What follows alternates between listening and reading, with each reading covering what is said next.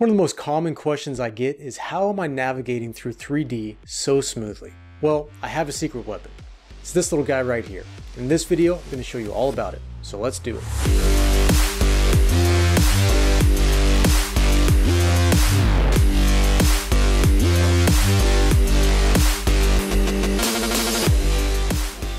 Alright, in this video we were talking all about using a 3D mouse with ARCHICAD.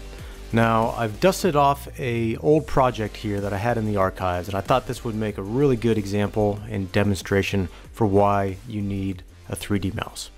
Now, to show you the exact spec of what this mouse is, I'm just going to pull up the properties here so you can see it. So I am using the Space Navigator by 3D Connection. Now, this is certainly one of the more simple 3D mouses that 3D Connection offers. They have some that are much more elaborate that have a whole kind of palm pad with a ton of different buttons. This really has one button on each side, and then the 3D wheel or actuator or whatever you want to call it. So it's quite simple. I think this one runs maybe $120, $140, but it covers all the 3D motions that you really need to navigate in ARCHICAD. You can go left and right, forwards and backwards, up and down. It has some options for rolling, which doesn't really make a whole lot of sense in ARCHICAD because we want to keep our scene upright, but certainly we can spin and rotate very easily.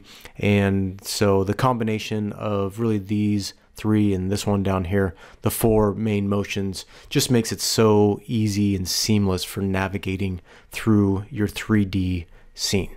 So, okay, let's close this down and I'll just kind of show you real quickly how it works. So I'll kind of keep my hand out of the way a little bit just so you can kind of see how this does work. So if I wanted to zoom closer to my project here, all I would have to do is just kind of push the front. So I really think of the wheel as like the direction that I want to move. So if I want to go in, then I push it forwards. If I want to go out, then I'll pull it backwards. If I want to go down, then I push it down. If I want to go up, then I'll lift it up. If I want to rotate to the right, I rotate it to the right. If I want to go left, go to the left. And what's nice is really we can start combining all of these moves together so that we can go up and down, in and out. And it just is so smooth and seamless when navigating through a 3D scene. It's really a lot of fun to play with. It definitely makes your client presentations just that much more immersive, because instead of having to go through and pre-program like a camera path, you can really let your presentation discussion points lead the conversation, and then whatever you're trying to look at, you can just kind of zoom in and really start orbiting around it and get a good perspective on whatever point you're really trying to highlight. So it's just so smooth. It's just so much better than trying to zoom in and out, pan around, hold down shift to orbit.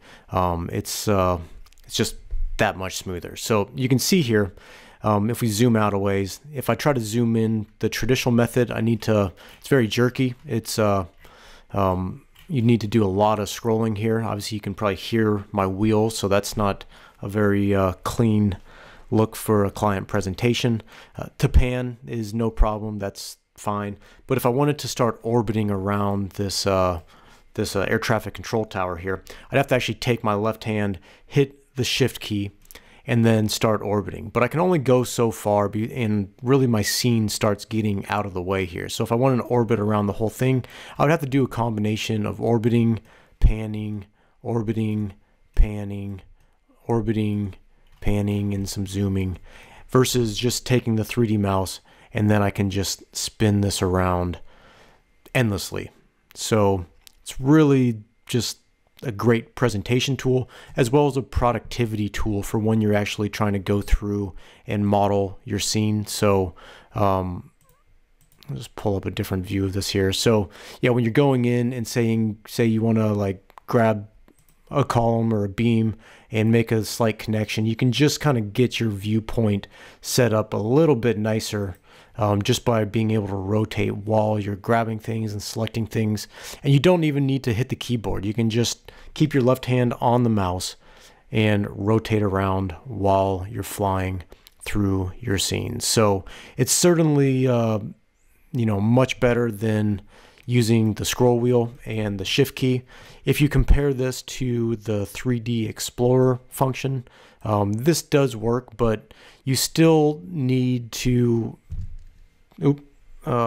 go over all the way and start hitting your keyboard. And so this is like an old school video game style, which really doesn't, I don't know, it's not terrible, but it's not nearly as good as just taking the 3D mouse and starting to navigate through your scene much more fluidly and naturally. So, okay.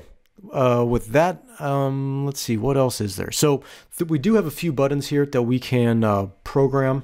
Let me show you just what we have as available options. So really with this particular mouse, we only have 2 buttons, a left and a right, but we can go in and we can start tapping into some ARCHICAD functionality here. Like right now I have my 3D cutaway plane turned on. So as I'm in my scene, I can just zoom in and all I need to do is click that button and then there we go. We can start cutting our project. We can push and pull while navigating, which is nice.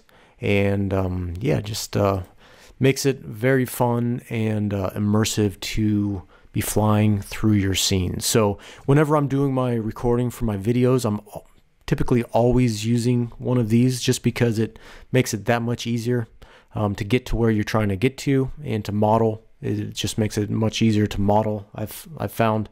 The only downside to it is, well, for one, you may waste a little bit more time at first because you're just having so much fun spinning around your scene. The other downside is it is kind of heavy. So like it is heavy so that when you lift it, it doesn't actually come off the desk. And because of that, it has this really nice solid feel to it. But if you like having light computer bags as you're traveling, that is something that will add a little bit of weight. It is a little bit, you can see the size of it. It is a little bulky, so it's good to get a little carry case for it. But one thing to note is as you're going through the airport security, I almost always get stopped because they want to take a closer look at what this is, because it must be like lead weighted in the bottom, I think, and so it always shows up on the security screening. So one thing just to warn you about. But once you get one, I'd say you'll never want to use ARCHICAD without it. It's just so much fun to use, and so that's why I wanted to do a quick video on it. So yeah, if you want to pick one up, I'll leave the a link in the description here. Again, this version I think costs maybe 120 or 140 depending on if you go for the wired or the wireless. But yeah, I guarantee you will not regret getting one, and you'll have a lot of fun with it. So yeah, with that, I'll end this video here. If you like this type of content, then be sure to subscribe. And we do all types of different videos here on ARCHICAD. Really, this is the first one I've ever done where I'm actually recommending to go buy something. But once again, this is probably the most common question I get from my YouTube videos is how am I navigating? So I just wanted to do one to really explain it very clearly and show you exactly how I navigate. So with that, again, if you have any questions, leave it in the comment section, and I will catch you on another video here very soon.